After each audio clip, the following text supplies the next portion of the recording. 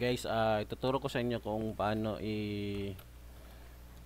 i-configure yung FPS ng laro nyo like DOTA or anything na e-sports na mga games, no, na mga laro or yung mga laro sa computer. Nagspike ba yung FPS nyo? Ganito lang yung pag-adjust niya, guys. First, punta kayo sa REGEDIT. May ginawa na akong mapping dito, na. Click mo lang to dito sa gilid. Bali, yung ginagamit ko pala na OS, guys, is Windows 10 na ROG. Okay. First, guys, i-backup nyo na yung file nyo sa REGEDIT para kung may mga problema pwede nyong ma-install ulit. Export nyo file, tapos export, tapos ilagay nyo kung saan nyo gusto ilagay, sa USB ba or sa drive, saan ba, tapos i-save nyo lang or lagyan nyo na lang pangalan para madali nyo tandaan. Tapos, guys, sa step 1 naman, HK current user, click to, tapos punta kayo sa adjust ko lang to, system, ito, system, tapos sa system yung GAMECONFIGSTORE, tapos GAMEDVR enabled, click nyo lang, tapos naka 1 to, ilagyan nyo na lang to ng 0, tapos okay nyo. Tapos GAMEDVR FSE behavior mode, click nyo to at gawin yung 2. Okay, tapos punta kayo doon sa step 2, yung sa HK local machine. Diyan ko lang naka-record ito. Okay. Tapos sa HK local machine, punta kayo doon sa software, click nyo lang software, tapos Microsoft, click, hanapin yung Microsoft, tapos Policy Manager, yan, ito, Policy Manager, tapos sa Policy Manager, Application Management, click nyo lang to, Application Management, yung sa gilid, para lumabas to mga name, ALLOWGAMEDVR, okay. Click nyo yung ALLOWGAMEDVR, tapos hanapin nyo yung word na value. Okay? Click nyo itong value at gawin yung 0. Okay? Okay. Exit nyo yan, guys, tapos i-restart. Before tayo mag-restart, guys, i-install mo natin yung RAZER CORTEX. Search nyo lang sa Google, RAZER CORTEX. Yan.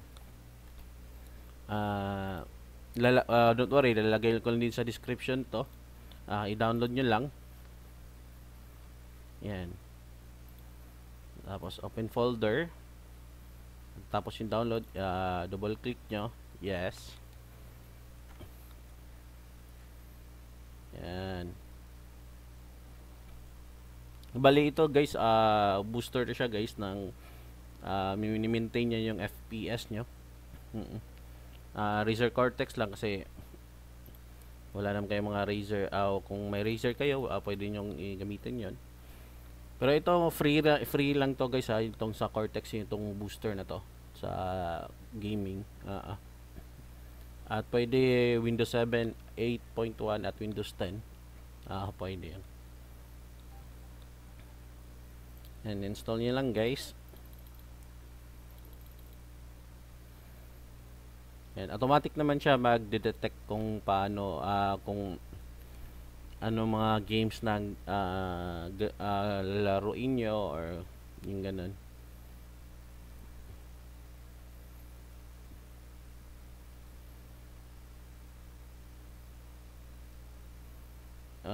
Kahit wala kayong gamit yung mga RAZER na mga equipment o yung mga peripherals, yung mga okay naman siya gamitin.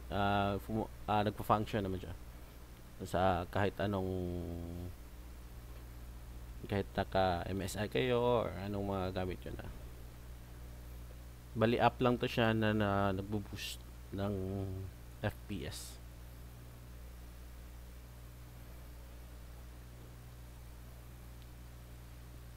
Okay, installing niya siya guys. Bali yung FPS guys is, yung meaning niyan, frames per second na. Yung parang naglalag yung laro nyo. Oo. Nakikita nyo yan pag naglalaro kayo. Parang nadi-delay. Ganyan yung mga FPS.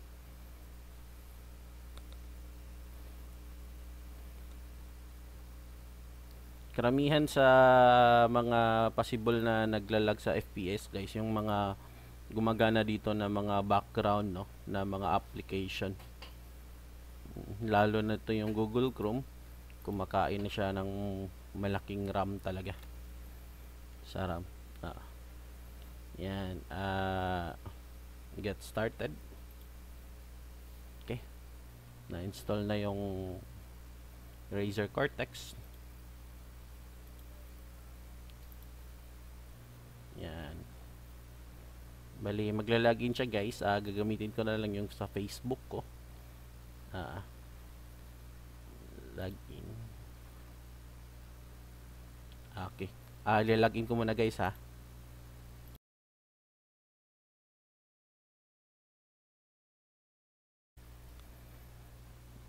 Okay guys, tapos na natin siya restart, no? Tapos itatry natin sa laro kung gumagana ba siya.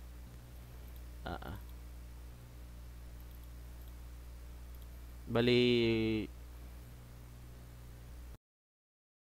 kailangan naka-update talaga yung mga OS nyo sa latest or sa video card nyo, no? Yan. Naka-gaming mode siya. Yung sa video card nyo, yung ginagamit ko is yung RX 570 na video card. Yung OS, yung gamit niya na software is yung sa Adrenaline.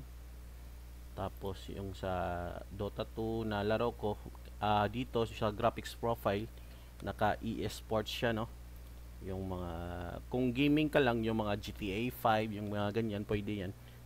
Sa gaming yung profile mo. Pag sa mga Dota 2, yung mga panglimahan na laro, yung mga meron kang kalaban, eSports yan, no? Tapos launch game natin, try natin, no, kung okay ba yung FPS niya.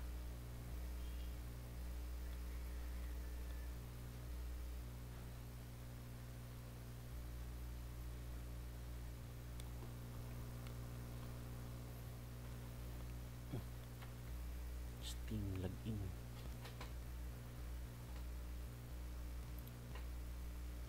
Bali yung RAZER na nandito na siya sa gilid. Pag nag-launch yung Dota 2, yun, RAZER, yung sa RAZER automatic na magbo-boost yun.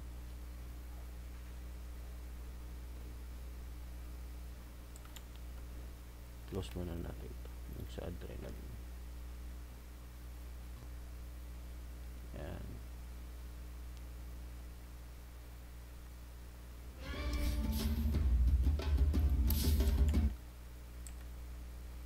Tignan naman natin yung RAZER. Click mo pala yung boost now pa. Boost now. Yan. Yan, boost na siya, no? Tapos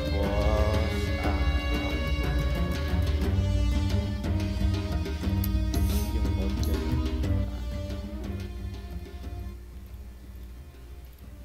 Okay. Try natin sa AI kung okay ba yung FPS niya, no?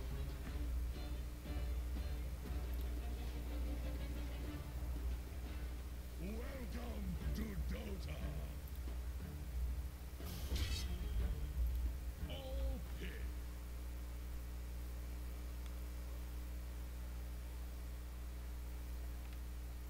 Someone needed a butcher. Ito guys, no? Bali yung FPS na nakukuha ko is 60 FPS. Bali naka V-Sync siya guys. Try natin sa ultra settings. Tapos V-Sync. Ultra lahat. Yan. Kita nyo naman sa gilid, no? Naka 60 FPS pa rin siya, no?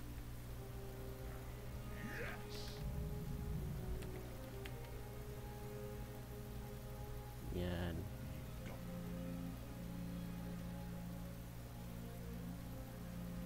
Nabuboost niya yung FPS niya, no? 60 FPS. Bakit 60 FPS ang nakukuha ko? Kasi naka V-Sync mode siya. Kagandahan kasi sa V-Sync guys, bale smooth na smooth talaga siya sa paglalaro.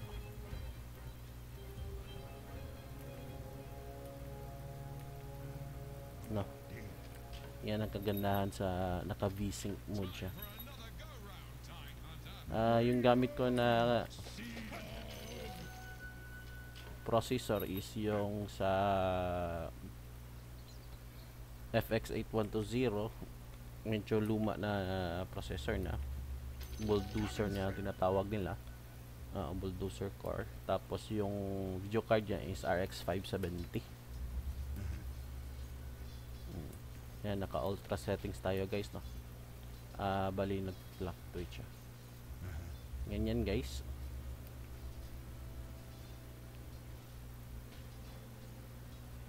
Yan yung mga FPS natin. Pag hindi kayo hindi kayo gusto sa mga FPS nyo, yung mga baka lumiit yung FPS nyo, at itatry nyo lang din na palitan lang yung settings dito sa DOTA. Yan. Sa akin gusto ko talaga naka V-Sync kasi smooth talaga pag naka V-Sync. Pero kung gusto nyo na walang V-Sync, okay naman din yung hindi nag-V-Sync. Maganda din naman yun.